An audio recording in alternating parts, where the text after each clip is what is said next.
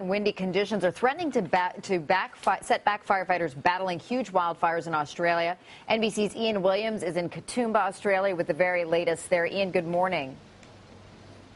Hi, Natalie. Well, it's actually started to rain here in the Blue Mountains, but not nearly enough to affect the fires. Instead, we've been warned of extreme fire conditions, strong winds expected to fan a wildfire that's already blanketed Sydney in smoke and could threaten its western suburbs.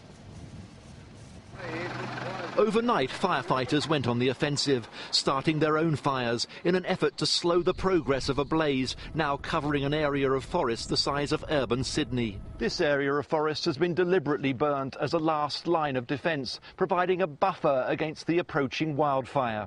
Officials describing extreme temperature and winds forecast for Wednesday as about as bad as it gets. Look, I've been fighting fires for 33 years and it's the most challenging fire scenario I've ever faced.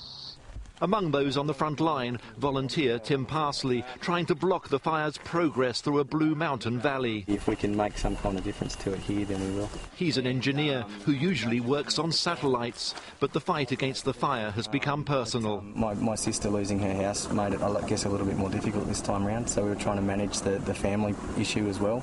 The fire could threaten Sydney's western suburbs if it sweeps down from the mountains.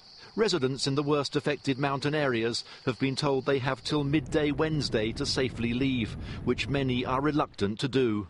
It's your home, you just want to stay here and just protect it, I guess. Though it may be hard to protect against what's already the worst fire disaster in this region in 4 decades.